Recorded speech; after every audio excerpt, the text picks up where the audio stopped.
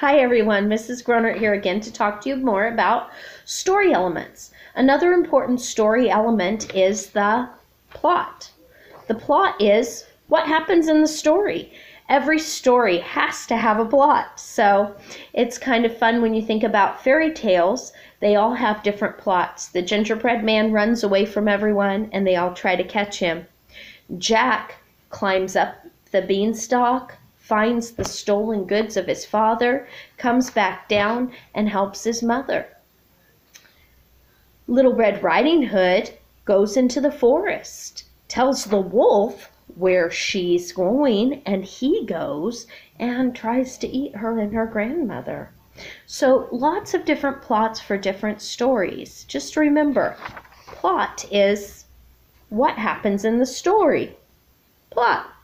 What happens in the story? That's it. Pretty easy to remember. What I'd like for you to do today is think about the plot of one of your favorite stories. Give me 3 sentences to tell me what happens in that story.